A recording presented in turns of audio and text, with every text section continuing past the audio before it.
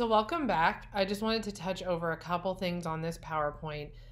I don't want to PowerPoint you to death, but I do want to highlight a couple things to think about as you're approaching this project. So the very first thing to think about, and there's a quote if you scroll to the second slide that says, when you photograph people in color, you photograph their clothes. But when you photograph people in black and white, you photograph their souls. And this is just a really powerful quote.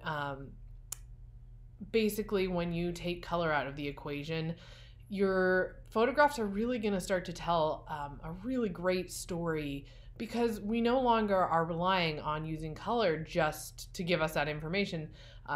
We get more emotion, it seems like, because of the simplicity of the values makes us focus a little bit more on what's going on. One person I did not talk about, my absolute favorite black and white photographer, is Ansel Adams. It's Ansel, and then Adams, Adams.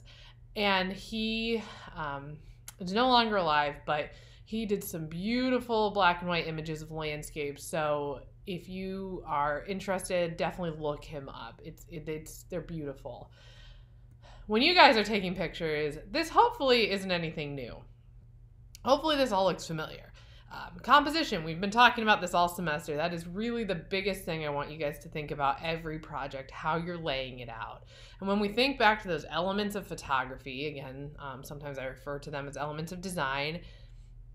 When you have a picture that's really strong in line, or really strong in shape, or maybe symmetry, toning down that color, taking it to black and white, is really going to highlight those elements, and it's going to completely transform. You can see this picture of this wheel, because I don't have the blue of the sky distracting me, or maybe the carts are red, I stop focusing on those little details and I look at that giant shape that's happening. Same thing happens with expression. You can see this picture of a child here. I'm no longer trying to guess, oh, look at how great this bright pink headband is paired with this dark blue dress. I stop looking at those little details. Instead, I'm just making more eye contact with her. We really connect, especially at this angle, with those focus on the eyes, because again, I'm not looking at those other colors. Texture is also a great example. Texture. It's everywhere. Tree bark, carpet, rust on a shed, maybe rust on the side of your car, the weathering of the wood on barns. It's everywhere. And when you take away color, you can really focus. You can see the ferns at the bottom. I really start to look at the shapes that are happening, the lines within the ferns. So definitely you can up that as well with more contrast. So again, lighter lights and darker darks when you edit them. Shadows.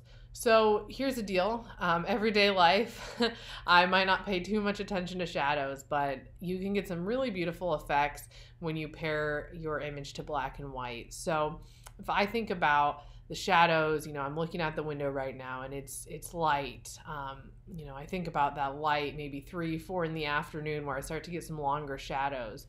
I might take them for granted. I might not pay too much attention to them. But when I take a picture that has a great shadow in it and I take away the color, that shadow is going to start to become a really important visual element. And you can see in the PowerPoint it says the visual weight becomes more evenly distributed between the two. So drama,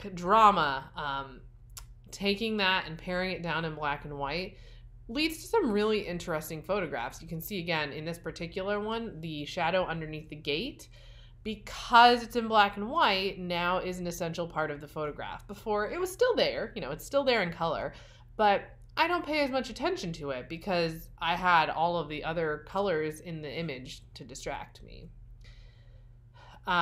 You can look at the next two, talking about contrast in the subject and background, and also high contrast lighting. Again, when I have a light sky and a dark foreground, it's going to increase more dramatic, more drama, the tension that's happening in the photograph. And in this particular one, it really brings out this idea of a silhouette where I can't see too many details of the people or the foreground. Obviously, there's some texture, but it's really toned down to be really just about the silhouette of the people and the landscape against that light gray sky. And it makes them pop, Right now, the people are in the center of that photograph, and I can really focus on those people. High contrast light does the same thing. On the days that the sun is out, which I know we're struggling through that, but when I am out in that midday sun and it is kind of like, it almost starts to bleach really light objects, taking a picture of that and transforming it into black and white, or taking a black and white image is going to actually make that pop more. Again, I think about value. My white to black, they're on opposite ends of the value scale. The same thing happens with color. When I have really light colors or a bleached out subject, that's going to pop against a really dark subject. So I can use that to my advantage. I've already talked about your exercise. It's written down here. It's written on canvas. You can use, again, turn them into black and white, start with a color image, or use selective color. And I have actually put an example of selective color on canvas. So if you have questions about that, let me know. And then the touch series, again, talked about that in a previous video. I just wanted to show you, this is a student example. This is not my work.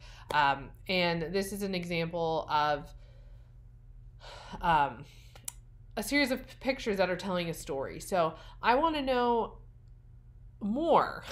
I look at the image in the top left, and these are all linked together. I see hands are in all 5 of these. That's what's in common with them. And all these hands are touching something. But I want to know why. That girl in the top left corner, she looks upset. She's sitting on the floor. She's grasping her legs. Why is she upset? What's going on? What is the issue? On the right, I switched to that image of the close-up of the ear and the face, and the hand is kind of tenderly caressing the face. Is this a person that this girl has been hurt by? Is this a person that this girl, is upset by?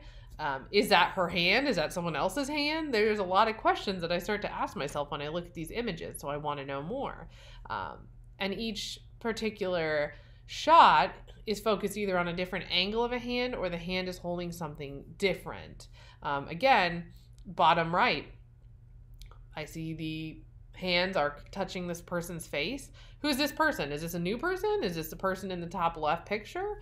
Now they're making eye contact with us. This is the only person that the only picture that has eye contact in it. So what does that mean? So you can start to set your pictures up so they tell a story. The very last slide is talking about changing those camera settings. I've also provided a link, but this is just written down.